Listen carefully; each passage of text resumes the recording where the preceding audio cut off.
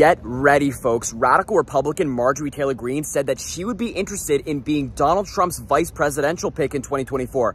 Donald Trump is already crazy enough as it is. We don't need to add another one in there. Take a look at the clip. Mostly among our audience anyway, and with most of the people that I've spoken with here, that Donald Trump needs to be the nominee, and anybody else is sort of a distraction at this point. At least that's what I'm hearing from people.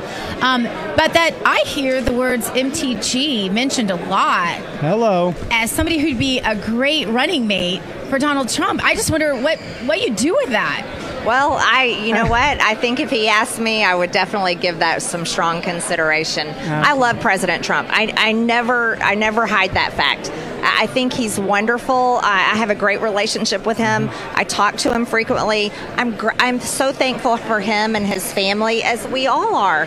And I defend him all the time. I swear I would fight for that man, because he fought for us, and that's the kind of president we need back. And if he were to ask me, of course I would be honored.